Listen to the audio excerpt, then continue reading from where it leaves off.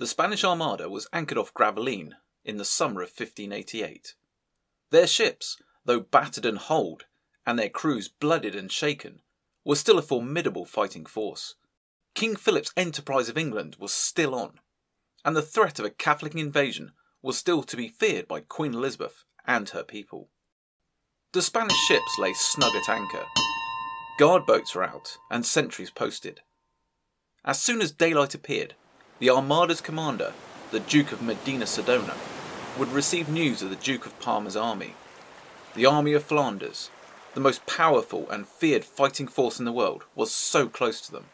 All the Spanish needed was a few hours' grace away from the long-range cannon of the English. It seemed the Spanish had done it. They were so close. Suddenly a cry went up, then another, and another. The night sky flared in angry flames of red and orange. Roaring beasts of fire and flame were bearing down on the tightly packed Spanish ships. Ships that were held together by wood, tar, canvas, and packed with gunpowder. If those flaming ships reached them, it would be death. The terrifying truth was plain for every Spaniard to see. Hell was coming for them. Or perhaps, hellburners were coming for them. The fireships sent by the English to scatter the Spanish Armada were not technically hellburners, but the Spanish believed them to be. Fireships packed with gunpowder, with fuses timed to explode at a precise time. The Spanish cut their anchor cables and fled. The Armada was scattered, and the rest, as they say, is history. But why would the Spanish think the fireships sent by the English would explode when they were in the middle of the tightly packed fleet? To answer that, we must go back a mere 3 years, to Antwerp. In the bitterly cold months of 1585, the 80 Years' War was still raging in the Netherlands. The grand city of Antwerp was besieged by the Spanish under Alexander Farnese, Duke of Parma. Parma was an innovative commander and had posted a bridge of ships over the river Scheldt between the sea and Antwerp. This blockade was to starve the city into submission. For the city to continue fighting, it was vital that the bridge was either captured or destroyed. But destroying it would be no small feat of arms, as this description suggests. Starting from Fort St. Mary, this barricade was formed by a large, solid tree trunk, deeply driven into the riverbed or into the sandbar, spaced 3 feet apart from each other in width and 4 feet in length. These tree trunks were planted as close to the middle of the Scheldt as possible, out to a distance of 450 feet, the point where the depth of the riverbed no longer allowed piles to be driven.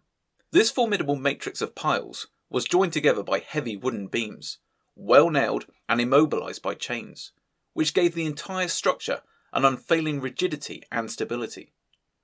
On this foundation was laid a pathway made of heavy wooden planks and beams, which formed the bridge itself, and which was protected on both sides, on the Antwerpian side and on the Zeelander side, by a musketball-proof parapet made of wood and packed with clay. Between the fort of St. Mary and the centre of the bridge, but closer to the fort than to the middle of the river on each side, Farnese had 12 equally massive piles driven into the riverbed, securely chained and connected by heavy beams.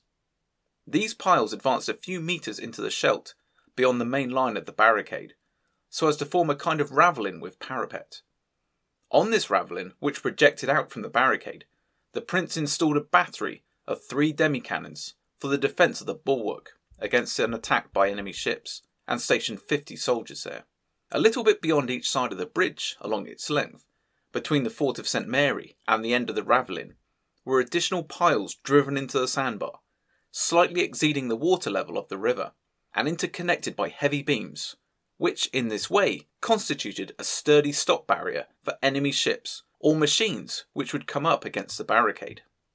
Starting at Fort St. Philip, a barricade constructed exactly like the one which we just described, extended out from the side towards the middle of the river for a distance of 950 feet. Between the 2 parts of the bridge, which were thus advancing to meet one another, a large space of about 1,000 paces had remained open, where the depth and flow of the Scheldt did not allow tree trunks or piles to be driven into the riverbed.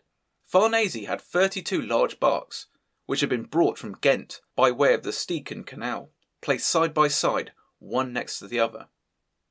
At the bow and the stern, these boats were each immobilised with 2 anchors, chained one to the other. Each boat was equipped with 2 pieces of artillery.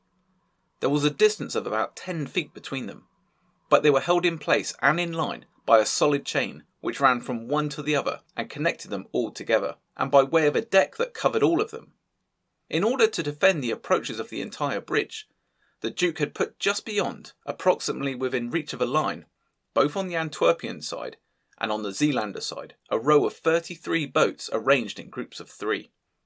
The 3 boats of each group were joined together by strong pieces of wood, and upon the boats were lying, pointed in the direction of the enemy, and securely fastened, the ship's masts, which had been fetched from Denmark and the Scandinavian countries. Each of these masts was fitted at the tip with a large iron point, in the form of a lance, and was to be used to keep at some distance the boats, the ships, and the machines that the enemy would probably not fail to send towards the barricade with the intention of destroying it. The soldiers called these 2 barriers, which resembled rafts, the floaters. To complete this defence system, 20 vessels were stationed near the Flemish riverbank, and 20 near the Brabantian riverbank, ready to intervene at any moment. The entire span of this gigantic structure was no less than 2,400 feet in length from one bank to the other. So how to destroy this barricade? An army could not get near due to the strength of Farnese's force, and the soldiers inside the city were too weak. The man who came up with the idea of destroying this Spanish contraption had originally offered his services to the Spanish king. The man was called Federigo Jambelli. He was an experienced military engineer who had served in Italy and had offered to work for Philip II. The Spanish court must have turned him down resoundingly, as he straight away travelled to England and once more offered to work for a crown. This time Queen Elizabeth I, who was unofficially assisting the Protestant rebels in their fight against the Catholic Spanish. He was soon advising the Queen and her council on how to liberate Antwerp. The original plan was to use 3 medium-sized merchantmen, the Orange, the Post, and the Golden Lou. But this was turned down, and only 2 smaller vessels were made available, the Fortune and the Hope, both of about 70 tons. These 2 ships were to be converted into floating bombs, or infernal machines, or hellburners, or Antwerp fire. They could perhaps be called the world's first weapon of mass destruction. But despite how potentially destructive and terrible this new devilish weapon might be, the ingenuity of it was way ahead of its time. The fuse in the Hope consisted of a combined clockwork and flintlock mechanism provided by an Antwerp watchmaker, Bory. The Fortune instead used a delayed fuse mechanism. But the ships were not going to be just floated downstream packed with gunpowder. These 2 ships were to be the biggest dirty bombs ever seen. The ships were indeed packed with gunpowder. To get maximum effect, very large charges were used. To intensify and channel the explosion, an oblong fire chamber was placed in each ship, 1 metre in diameter. The bay was fitted with a brick floor, 1 foot thick and 5 metres wide. The walls of the chamber were 1.5 metres thick. The roof consisted of old tombstones, stacked vertically and sealed with lead. The chambers, with a length of 12 metres, were each filled with a charge of about 3,200 kilograms of high-quality corned gunpowder. On top of the chambers, a mixture of rocks and iron shards, scrap metal and other objects were placed, again covered in slabs and tombstones. The spaces next to the chambers were likewise filled. The whole contraption was covered with a conventional wooden deck. On the night of the 4th of April, 1585, Jambelli put his fiery plan into action. As well as the 2 floating bombs, he and the Dutch Vice-Admiral Jacobson set 32 extra fireships down towards the bridge of boats. As this flaming fleet drifted through the night, the decks were stacked with wood and slow fuses. As expected, it didn't all go to plan. Brave men piloted the floating bombs. Until the last minute, they escaped in skiffs. The Fortune ran aground, but at last a slow match on the deck burned out, and there was a partial explosion, but little or no damage was done. The Spanish troops, crowding on the palisade, gazing over the parapets, started to laugh. What were the Dutch thinking, threatening the greatest army in the world with these sparkly toys? The Hope, however, continued on its murderous way. It eventually nudged into the bridge of boats that was encircling Antwerp.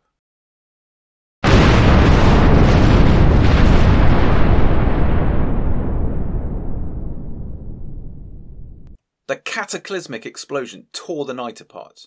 800 Spaniards were killed in a flash. The sconce called the Santa Maria was wrecked from stem to stern. The Duke of Parma himself was wounded by flying debris. He was hurled to the ground, stunned by a blow on the shoulder from a flying stake. The page who was behind him, carrying his helmet, fell dead without a wound, killed by the concussion of the air. The explosion was said to have been heard 50 miles away. The river Scheldt surged and flooded dikes, and debris rained down for miles. It was very likely that this was the largest man-made explosion in history up to this point. The Hope had disappeared, along with the men who had boarded her. The bridge, the men on sentry there, and the blockhouse were all a charred hole in the night. Reports of houses being blown over were received, along with tales of the air being filled with ploughshares, gravestones and marble balls, intermixed with the heads, limbs and bodies of what had once been human beings. Slabs of granite, vomited by the flaming ship, were found afterwards at a league's distance, and buried deep in the earth. Nearly 1,000 soldiers were destroyed in a second, many of them being torn to shreds beyond even the semblance of humanity. A Spanish officer called Richebourg was found 2 days later, wrapped by an iron chain which had once held bridging boats together on the river. A Portuguese officer of high rank was also found, his body mangled and intertwined by bridge timbers. But despite the huge explosion, the damage and the casualties inflicted upon the Spanish, the damage was quickly put right. The Dutch didn't capitalise on the success, as they believed the attack had not been successful. The bridge was soon repaired and the blockade continued. The Dutch attempted more attacks, which the Duke of Parma countered, especially at the Battle of Cowenstein. Antwerp was eventually to fall to the Spanish, even though the Dutch now maintained their own blockade, bottling up the Scheldt from Spanish trade coming in or out of Antwerp. So were the Hellburners a failure? At Antwerp? Yes, but in the Spanish minds, no. The Fireships sent by Lord Howard and the English fleet against the Spanish Armada would reap the benefits of the Antwerp Hellburners. The Spanish believed the Fireships to be Hellburners because they knew that Jambeli was in England working for Queen Elizabeth. Yet the Fireships drifting down towards the anchored Spanish were nowhere near as deadly as the Antwerp bombs. For the main reason, the English had pretty much emptied their powder stores in the running battles up the Channel, and Elizabeth was extremely reluctant to send any more. So the English would certainly not have had enough spare powder to pack into 7 or 8 warships and use them as a huge bomb. But the reputation of the Antwerp Hellburners had done its work. The Spanish believed a weapon of mass destruction was heading straight towards their packed anchorage, and so they cut their cables and fled into the North Sea. England was spared, and Jambeli himself was in fact working on constructing a boom from ship's masts, costing £2,000 to block the Thames against an invasion. To see how that worked, or didn't, click here. We hoped you enjoyed this look on the A-bomb of the Tudor Age. To look at our amazing facts on the Spanish Armada, Part 4 coming soon, click here or follow the link in the description box below. Thanks for watching.